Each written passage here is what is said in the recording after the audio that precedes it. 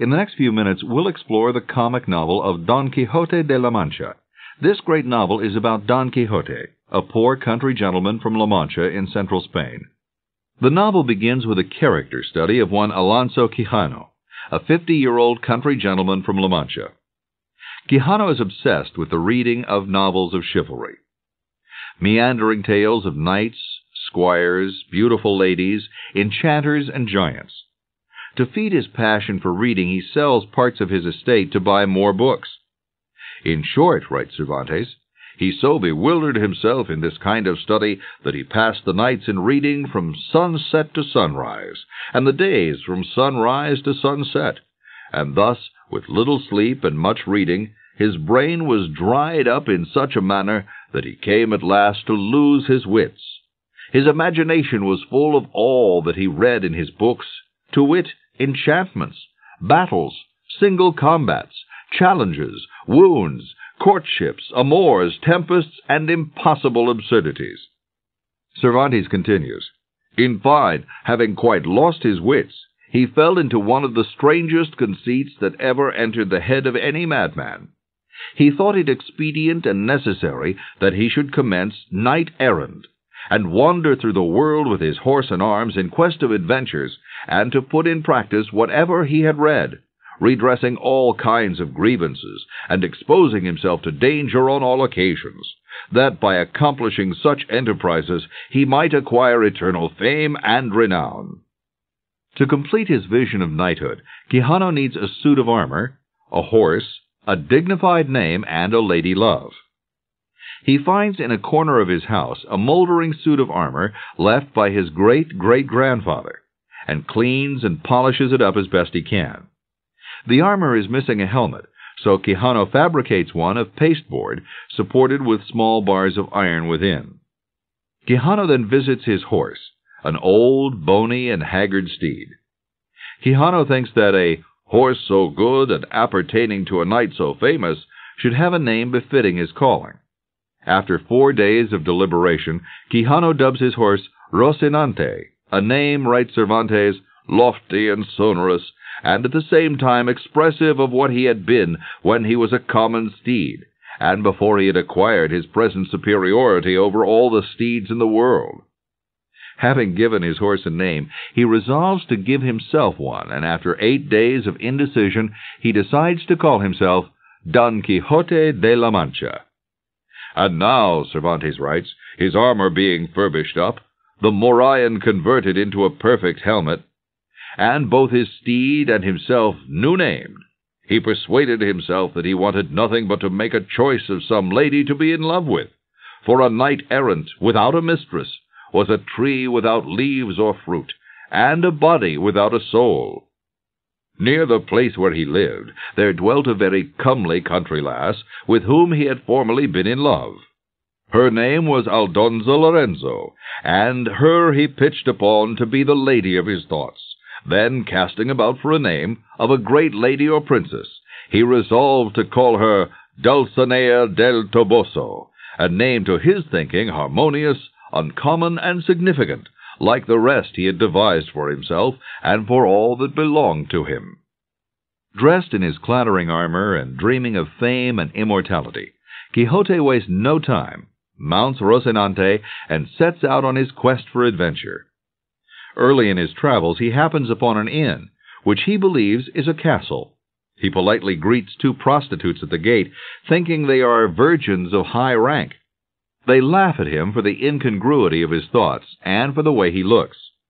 Quixote begs the innkeeper to dub him a knight so that I may be duly qualified to wander the 4 quarters of the world in quest of adventures, for the relief of the distressed, as is the duty of chivalry and of knights-errant, whose hearts, like mine, are strongly bent on such achievements. The innkeeper thinks Quixote is mad, but agrees to dub him a knight. With the assistance of the 2 prostitutes, the innkeeper knights Don Quixote, and he leaves triumphantly to attend to nobler deeds. On the road, Don Quixote begins his adventures. In his first adventure, he hears the painful cries of a young boy, and discovers the youngster, tied to a tree, being whipped by his master for carelessness in attending his flocks. He frees the boy and makes the farmer promise that he will quit flogging him and that he will pay him the back wages he owes the lad. The farmer agrees. Don Quixote is pleased with himself. Later that day, Don Quixote meets a group of merchants. He demands they proclaim his lady, Dulcinea, the most beautiful girl in the world. When the merchants continue to want some proof of her beauty, Quixote gets irritated and attacks. Cervantes writes, "He ran at him who had spoken, with so much fury and rage that Rocinante stumbled and fell, and his master lay rolling about the field a good while, and endeavoring to rise. But in vain, so encumbered was he with his lance, target, spurs, and helmet, and with the weight of his antique armor." One of the young men with the merchants answers the attack by breaking Quixote's lance and beating him severely with the pieces. Although badly beaten and bruised, the crazy knight thinks he has had a chivalrous experience, and would have prevailed, save for the fault of his horse. One of Don Quixote's neighbors finds him lying on the ground talking to himself. The neighbor takes him home, where a doctor tries to determine the reason for this sudden madness by going through the books in Quixote's library.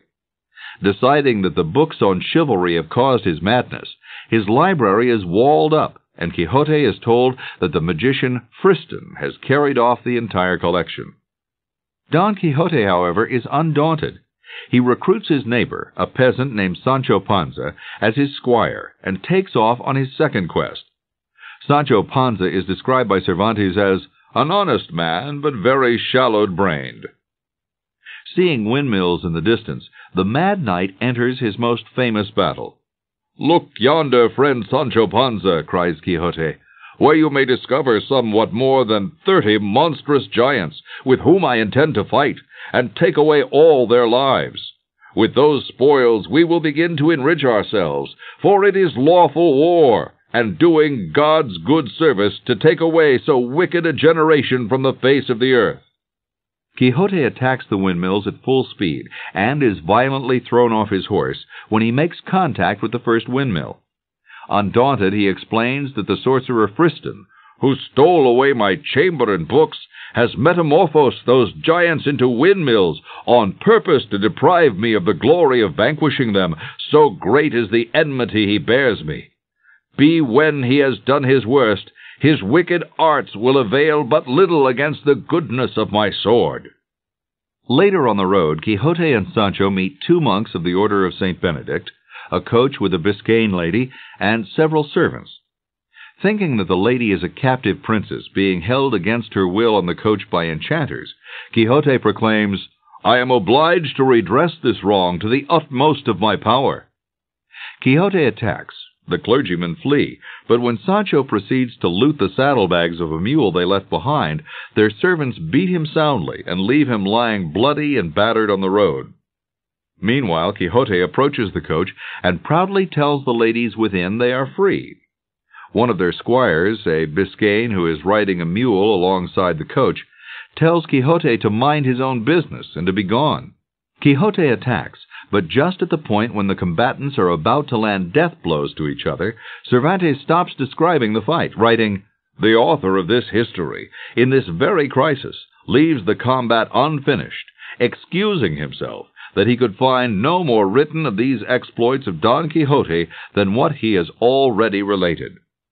When the story resumes, Cervantes tells of finding an Arabic manuscript in the market of Toledo, containing more of Don Quixote's adventures. In it he finds that Don Quixote has indeed defeated the Biscayne, and again announced to the ladies in the coach that they're free. Don Quixote then asks the ladies to present themselves before the Dulcinea del Toboso. Knowing he is mad, they fearfully agree, but have no intention to do so. Sancho pulls himself to his feet and asks Don Quixote to give him the governorship of the island Quixote has promised him for taking part in this successful battle. Don Quixote, who had made such a promise when he recruited Sancho as his squire, explains that it will take a much more important conquest to create that kind of reward. Quixote and Sancho engage in a myriad of illusionary adventures, and cross paths with a variety of colorful rural characters. In one adventure, Don Quixote and Sancho see a great cloud of dust coming toward them on the road. "This is the day, O Sancho," proclaims Quixote, "wherein will be seen the good that fortune has in store for me. This is the day in which I shall perform such exploits as shall be written in the book of fame to all succeeding ages. See thou, you cloud of dust, Sancho, it is raised by a prodigious army of divers and innumerable nations, who are on the march this way. Now the cloud of dust he saw was raised by 2 great flocks of sheep, and the dust hindered them from being seen until they came near." Thinking each flock was an army that was about to engage in battle with the other, Quixote chooses the army on whose side he will fight. He clapped spurs to Rocinante, setting his lance in its rest, and darted down the hillock like lightning. Sancho cried to him, "Hold, Señor Don Quixote, come back. They are lambs and sheep you are going to encounter. There is neither giant, nor knight, nor cats, nor arms, nor shields quartered." Quixote rushed into the midst of the squadron of the sheep, and began to attack them with his lance as courageously and intrepidly as if in good earnest he was engaging his mortal enemies. The shepherds and the herdsmen who came with the flocks called out to him to desist, but seeing it was to no purpose, they unbuckled their slings and began to let drive about his ears with stones as big as one's fist. Cervantes tells us that Don Quixote was severely injured by the shepherds' slings. He fell off his horse and was left for dead by the shepherds. Watching the battle from a nearby hill, Sancho comes down to comfort his injured friend. "Did I not desire you, Señor Don Quixote," asked Sancho, "to come back? For those you went to attack were a flock of sheep and not an army of men." "How easily," replied Don Quixote, "can that thief of an enchanter, my enemy, make things appear or disappear? Do one thing, Sancho. Get upon your ass and follow them fair and softly. They will return to their first form, and ceasing to be sheep will become men proper and tall. But do not go now, for I want your help and assistance." In the battle, Don Quixote lost several teeth, whose loss he greatly bemoans. "I had rather they had torn off an arm," laments Quixote, "provided it were not the sword arm, for a mouth without grinders is like a mill without a stone, and a diamond is not so precious as a tooth." Thus traveling on the night dark, they saw advancing towards them a great number of lights. The lights were drawing toward them, and the nearer they came, the bigger they appeared. Both Quixote and Sancho were frightened. Quixote thinks this is the prelude to one of his most perilous adventures, where it will be necessary to exert his whole might and valor. What they see is actually a funeral procession. Quixote thinks the pallbearers are devils carrying away a princess. Quixote attacks the procession, scattering it. As Quixote is helping up one of the men who's fallen, the light of a torch illuminates Quixote's face. Seeing him with his lost teeth, Sancho calls Don Quixote the Knight of the Sorrowful Figure. Don Quixote accepts the new name, particularly since it comes from the man who will record his exploits. A modern-day translation might be Knight of the Disfigured Face. In another adventure, Quixote and Sancho encounter a barber riding on a mule. The barber wears on his head a basin to protect him from a light rain that's falling. Quixote thinks the barber is a knight, the mule a steed, and the basin a golden helmet. Quixote charges the barber and knocks him down from his mule. The barber runs for his life, leaving the basin behind. Quixote, thinking the shiny barber's basin to be the golden helmet of Mambrino, wears the helmet proudly atop his head to protect him from harm. Next, Don Quixote and Sancho run across a chain of galley slaves. Even though they are obviously criminals, Don Quixote demands their release. When the guards refuse, he attacks them, and with the help of the prisoners, the guards are overpowered. Once free, Don Quixote orders them to carry their chains to El Toboso to present themselves to Dulcinea. Instead, the freed prisoners stone Don Quixote and Sancho. Afraid that the guards will come after them after regrouping, Sancho convinces Don Quixote that they should go deep into the wilderness. That same night, Sancho's donkey is stolen by the leader of the galley slaves. Don Quixote promises to replace the missing donkey with 3 donkeys. Then he writes flowery love letters to Dulcinea, tells Sancho that her real name is Aldonza Lorenzo, and asks Sancho to deliver it to her while he does a knight's penance in the mountains. By the next day, Sancho has reached an inn in which he and Quixote had once stayed. There he meets a priest and a barber from Don Quixote's village, a duo who had set out to find Don Quixote and bring him home. Sancho realizes he's forgotten the letters. The priest assures him he will take care of everything if Sancho will take them to Don Quixote. Don Quixote's valiant endeavors were soon to end. The pair devises an elaborate plot to bring Quixote home. The priest decides he will dress as a damsel in distress, and the barber will wear a false beard and try to look like a squire. They will ask Don Quixote for aid and then trick him into returning home.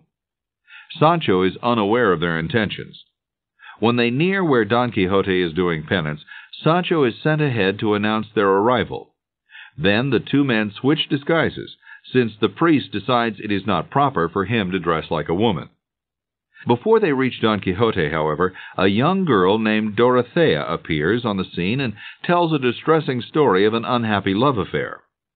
Assured that she will be helped to resolve her problems, Dorothea agrees to play the damsel in distress to trick Don Quixote. When they meet Don Quixote, Dorothea, herself an avid reader of novels of chivalry, invents a tale of a giant who is keeping her from taking possession of her rightful throne. Don Quixote makes a commitment to help her reclaim her kingdom. As the party begins to travel, they meet Andres, the boy who Don Quixote had saved from a flogging. Don Quixote brags about what he's done for the boy. "To convince you of what importance it is that there should be knights-errant in the world to redress the wrongs and injuries committed in it by insolent and wicked men, you must know, good people, that a few days ago—" Quixote then proceeds to detail how he saved the boy. But Don Quixote is humiliated when the boy tells what happened to him after the knight had left. "By your worship's abusing him so unmercifully," Andres says to Quixote, "and calling him so many hard names, his wrath was kindled, and not having it in his power to be revenged on you, no sooner had you left him, but he discharged the tempest on me, in such a sort that I shall never be a man again while I live." Not only had he been savagely beaten, the boy says that he has been in a hospital ever since, recovering from the injuries received from the second lashing. Then he begs Don Quixote never to help him again, saying, "Though you see they are beating me to pieces, do not succor nor assist me, but leave me to my misfortune, which cannot be so great, but a greater will follow from your worship's aid, whom may the curse of God light upon, and upon all the knights-errant that were ever born in the world." The next day the party reaches the same inn where Sancho had met the priest and the barber. Don Quixote goes to bed. The priest tells the innkeeper that Quixote has gone crazy from reading too many books on chivalry, and thus to be patient and kindly indulge his strange behavior. That evening Don Quixote, thinking the inn to be an enchanted castle, decides that he must stand watch outside the inn. The innkeeper's daughter and her companion Maritornes, the inn's grossly ugly maidservant, decide to play a trick on Quixote. Calling him from a hayloft, Maritornes asks for his hand and ties it firmly to the stable door. To reach the loft, Don Quixote has to stand on Rocinante's saddle, and when Rocinante is attracted by the mares in a party that had just reached the inn, he trots off, leaving Don Quixote hanging by his wrist. After much yelling and screaming by Quixote, Maritornes unties the rope and he falls to the ground. He thinks that his misfortune has been caused by a spell cast upon him by what he calls evil enchanters. After several more bizarre confrontations, caused mostly by the mad Don Quixote, the priest devises a plan to get him home. He has an ox cart built with a cage on it. Then, after Don Quixote is asleep, he is tied up and locked in the cage. Quixote believes those who have tied him up and put him in the cage are goblins, enchanters who have put a spell on him in an attempt to stop his righteous work. In actuality, they're not goblins, but the priest, the barber, the innkeeper, and his staff who are dressed in disguise. The barber, in a voice of disguise, tells Quixote, in the eloquent form of a prophecy, that the spell will be broken when he marries Dulcinea. Quixote believes the prophecy. Later, on the road back to La Mancha, Quixote's captors urge him to give up his obsession with chivalry, explaining to him that the stories of knights were nothing but fanciful and vain fiction. Quixote refuses to believe that the stories of chivalry are lies, saying, "Do not utter such blasphemies." After a while, Don Quixote is released from the cage to go to the bathroom. Soon he gets into a fight with a goatherd who has joined the party. Quixote is provoked to fight after the goatherd tells him he's crazy. The fight ends when the sound of a trumpet is heard. The residents of a nearby village are carrying the statue of a virgin as part of a ritual praying for rain. Don Quixote demands that they free the captive lady. They laugh, and Don Quixote attacks. As usual, he's knocked senseless. Quixote is returned to his cage. 6 days later, the party reaches his village, and Don Quixote is taken to his home and put to bed. Cervantes writes, "The housekeeper and the niece received Don Quixote, and having pulled off his clothes, laid him in his old bed. He looked at them with eyes askew, not knowing perfectly where he was. The priest charged the niece to take great care, and to keep a watchful eye over him, lest he should once more give them the slip, telling her what difficulty they had to get him home to this house." Here the two women renewed their exercitation against all books of chivalry, begin of heaven to confound to the center of the abyss the authors of so many lies and absurdities. Lastly, they remained full of trouble and fear, lest they should lose their uncle and master as soon as ever he found himself a little better, and it fell out as they imagined. The first part of Don Quixote ends with a suggestion that Don Quixote's adventures are not yet over, that perhaps he has more adventures ahead of him. Part 2 of Don Quixote begins with a visit from the priest and the barber approximately a month after they brought him home. They've heard that Don Quixote is now sane, but their visit indicates otherwise, and Quixote still believes he's a knight-errant. Soon Sancho arrives, and Don Quixote asks him what people are saying about him. He replies that some think he's crazy, others are impressed by his bravery and courtesy, and others find him amusing. Quixote responds by telling Sancho, "Whenever virtue is found in an eminent degree, it is always persecuted. Few or none of the famous men of times past escaped being calumniated by their malicious contemporaries." Sancho then tells Don Quixote he should talk to a man named Samson Carrasco, who has told him of a book written about Don Quixote's exploits. Don Quixote immediately sends Sancho to find Carrasco. Don Quixote is astounded that his exploits could have been published in such a short time, since the blood of his enemies he had slain was still reeking on his sword blade. Quixote thinks the book is the product of enchanters and begins to worry about the accuracy of the accounts of his exploits. Carrasco arrives and calls Don Quixote a great knight. The three men discuss the published account of Don Quixote's exploits, questioning only the author's inclusion of Don Quixote's many beatings. Samson then tells Don Quixote that the author has promised a second volume of Don Quixote's exploits, which causes Sancho to say he would look forward to being on the road again. Thus encouraged, Quixote and his squire set out again in search of even greater adventure that will be more violent and crazier than the first. Their first adventure finds them on the road to El Toboso to visit with Quixote's lady-love Dulcinea. Since Sancho has made up an elaborate story of his first visit to Dulcinea, Don Quixote asks him to guide him to her house. Since Sancho hasn't been there, he offers up a number of excuses, then tells Don Quixote to lead the way. Don Quixote admits he has never seen Dulcinea and has fallen in love with her only on what he has heard. Sancho convinces Don Quixote to wait in the woods nearby while he announces Don Quixote's arrival. Sancho decides that the first country girl he sees will be Dulcinea. He runs across 3 ugly peasant girls, wenches in Cervantes' words, riding mules, and brings Don Quixote to see them. Don Quixote isn't impressed, saying they look like what they are, ugly peasant girls. But Sancho says that a spell has been cast over them, and he sees them all in their regal beauty. He identifies one of the girls as Dulcinea. Convinced, Don Quixote kneels before his lady. Thinking they are made fun of, the girls flee. But the girl Sancho has designated as Dulcinea falls off her mount. When Don Quixote attempts to help her up, she leaps on her mule and gallops off. Don Quixote is deeply disturbed by the spell he believes has been cast over his lady. He exclaims, How am I persecuted by enchanters! And take notice how far their malice and the grudge they bear me extends, even to the depriving me of the pleasure I should have in seeing my mistress in her own proper form. Surely I was born to be an example to the unhappy, and the butt and mark at which all the arrows of ill fortune are aimed and leveled."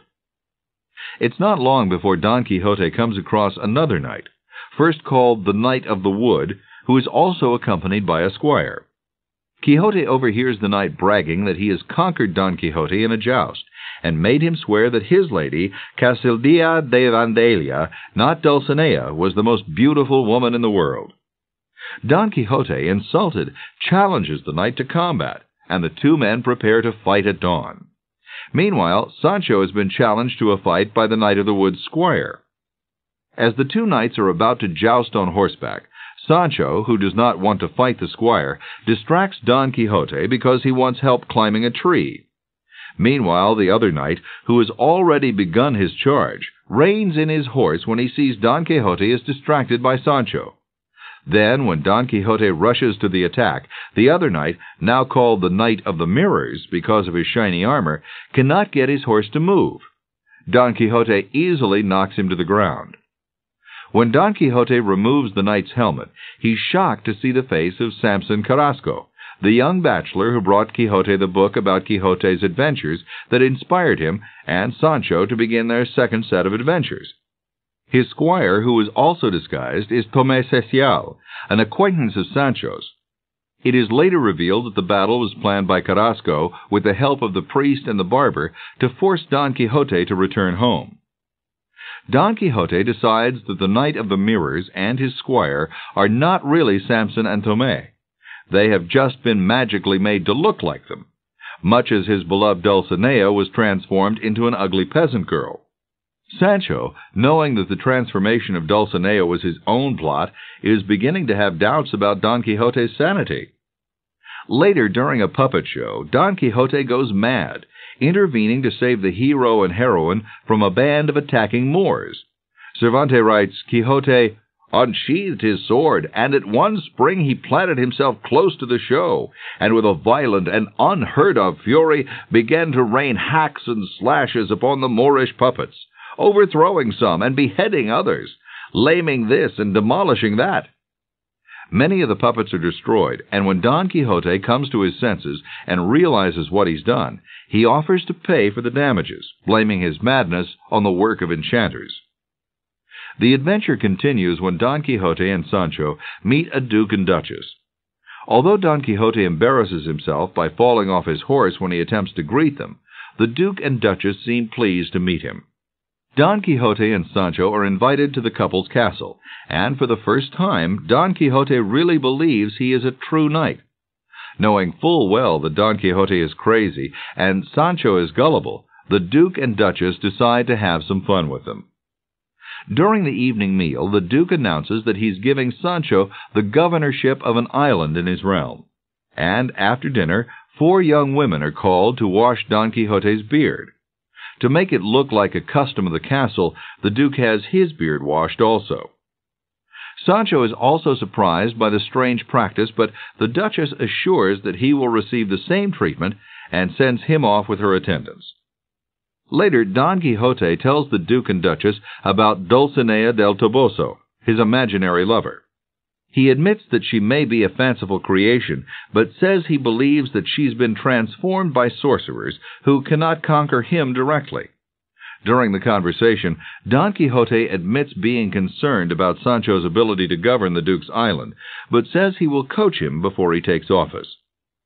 Soon, in a conversation with Sancho, Sancho tells the Duchess that Dulcinea is not real. He tells her of the trick he played on Quixote with the ugly country girls, and he tells her that Quixote is a madman.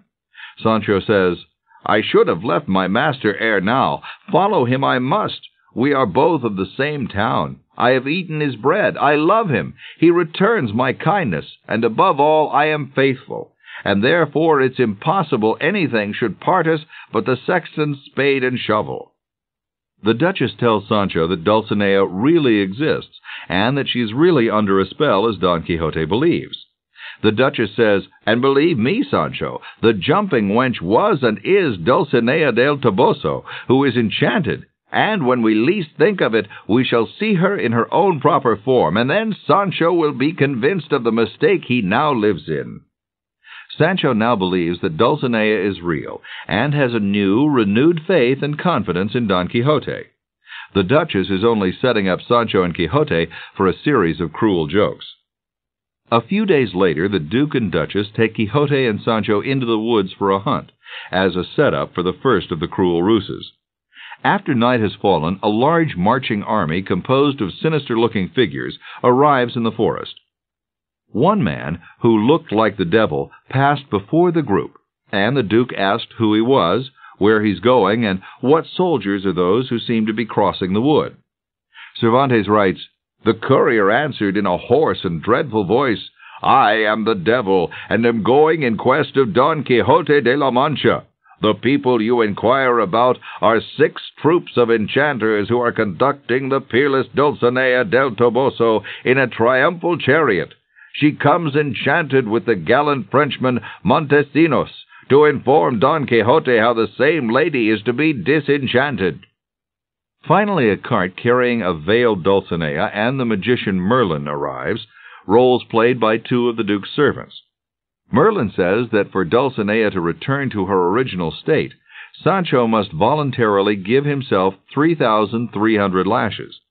Sancho refuses. Dulcinea shows her face to be beautiful, but Sancho still refuses until the Duke threatens to take away his governorship and says he can take his own time in whipping himself. Finally, Sancho accepts, much to Don Quixote's delight. Cervantes writes, "The Duke and Duchess, being satisfied with the sport, and having executed their design so ingeniously and happily, returned to their castle, with an intention of seconding their jest, since nothing real could have afforded them more pleasure." Next, the Duke and Duchess prey on Don Quixote's desire to help those in need. A countess named Trifaldi arrives, and after a full-blown entrance ceremony, throws herself at Don Quixote's feet, and tells him a long, crazy story, in which her daughter and son-in-law were transformed into metal objects, and her servant girls were cursed into wearing beards by the magician Malambruno. Don Quixote vows to meet Malambruno, and asks the countess what he must do. She says that Malambruno will send a flying wooden horse that Don Quixote and his squire Sancho must ride to meet him. Over Sancho's objections, Don Quixote agrees. The horse arrives, carried by 4 men dressed as savages. Don Quixote and Sancho mount the wooden horse and allow themselves to be blindfolded, as Malambruno has requested. Once blindfolded, all sorts of fireworks go off, and Don Quixote and Sancho are thrown to the ground. When they get up and remove the blindfolds, they see a lance with a sign on it that says, "Don Quixote has successfully completed his mission." Countess Trifaldi's daughter and son-in-law have been restored to life, and the servant girls no longer have beards. Sancho makes up a long story about what he had seen while flying above the earth. Soon, Sancho takes over his governorship, which is not on an island but in a small town called Barataria in the Duke's domain. Although his appointment is meant as a joke, Sancho proves to be a fair and able administrator, until he finally discovers his appointment is a hoax and quits. Meanwhile, the Duke and Duchess continue to play tricks on the gullible Don Quixote. First, a beautiful young girl named Altisidora sings her love for Don Quixote from outside his window. He slams the window shut and complains that all young girls love him, but that he is true to Dulcinea. The next evening he sings a song telling Altisidora that she should stick to her needlework and expressing his love for Dulcinea. His song is ended by a sackful of cats and bells, which are lowered onto his balcony by the Duke and Duchess in mock protest to his off-key singing. However, one of the cats gets into his room and attacks him, scratching his face. Altisidora binds his wounds, complaining that he had rejected her. Soon, Don Quixote announces that he's going to leave for Saragossa to attend the jousts of the knights. Don Quixote and Sancho leave the castle on their way to Saragossa, but at an inn, Don Quixote discovers a copy of the unauthorized second part of his story. In it, the writer of Aeneida has chronicled Don Quixote's activities in Saragossa, So Don Quixote decides not to go there at all, to prove the book is a fraud. After numerous adventures, the knight and his squire wind up in the beautiful port town of Barcelona as guests of Don Antonio Moreno, a rich nobleman. Moreno makes sport of Don Quixote also. First, the people cheer him as he goes through the streets because someone has put his name on his back. However, one Castilian tells him he's crazy and should go home. That night he's shown a bust that Don Antonio says is an enchanted head. It has a hollow area, and when talked to, it provides answers from someone standing in the floor below. Don Quixote falls for the gimmick. He's told that Dulcinea's spell will end soon, and he believes it. One day, when Don Quixote is riding on a beach in full armor, he's challenged to single combat by a knight calling himself the Knight of the White Moon. He says that the loser will acknowledge the other's lady as the most beautiful in the world, and that if Don Quixote loses, he must agree to retire to his village for a year. Don Quixote is thrown from Rocinante, and with the White Knight's lance at his throat, the White Knight says, "Knight, you are vanquished and a dead man if you do not confess the conditions of our challenge." Don Quixote, bruised and stunned, without lifting up his visor, as if he was speaking from within a tomb in a feeble and low voice, said, "Dulcinea de Toboso is the most beautiful woman in the world, and I the most unfortunate knight on earth, and it is not fit that my weakness should discredit this truth. Knight, push your lance and take away my life, since you have spoiled me of my honor." The knight refuses to kill Don Quixote, but makes him agree to return to his village for a year, then frees him. The Knight of the White Moon is really Samson Carrasco. After recovering from his fall, Sancho and Don Quixote head home. But on the way they're surrounded by 15 armed men, who take them to the Duke's castle. There they find the beautiful Altisidora on a funeral pyre. The Duke and Duchess are on one side, and seats are provided for Don Quixote and Sancho on the other. In the center are two imposing figures, who are supposedly Radamanthus and Minos, the mythical judges of hell. They claim that to save Altisidora, Sancho must allow himself to be slapped, pricked, and pinched by 6 servant girls. After a protest, the squire submits, and Altisidora gets up as if from a faint and thanks him. Of course, this was another one of the Duke's games. Finally, Don Quixote and Sancho leave the castle for good. On the way home, Sancho begins and completes the floggings that are supposed to release Dulcinea from her spell. Most of the blows hit trees, not Sancho, as Don Quixote is counting the sound of the blows rather than watching them. After returning home, Don Quixote, depressed that he's been vanquished, falls ill with a fever. After waking from a long sleep, Don Quixote thanks God for returning him to his senses. He confesses to his friends, the priest, the bachelor Samson Carrasco, and the barber, "Give me joy, good gentlemen, that I am no longer Don Quixote de la Mancha, but Alonso Quijano. Now all the histories of knight-errantry are to me odious and profane. I was led by reading them. And now, through the mercy of God and my own dear-bought experience, I detest and abhor them." Soon afterward he dies. His epitaph, written by Samson Carrasco and another friend, Cid Hamite, warns other writers not to continue the Don Quixote adventures, saying, "For me alone Don Quixote was born, and I for him. He knew how to act, and I how to write. We were destined for each other. My only desire was to bring into public abhorrence the fabulous and absurd histories of knight-errantry, which, by means of that of my true and genuine Don Quixote, begin already to totter, and will doubtless fall, never to rise again. Farewell." Thus ends the epic tale of Don Quixote, one of the greatest novels of all time. A comedy, a denouncement of chivalry, a story of idealism, honor, service, and love. Such an interpretation, like a good parable, is based only on the experience and current state of the mind of the reader. This is the end of the session.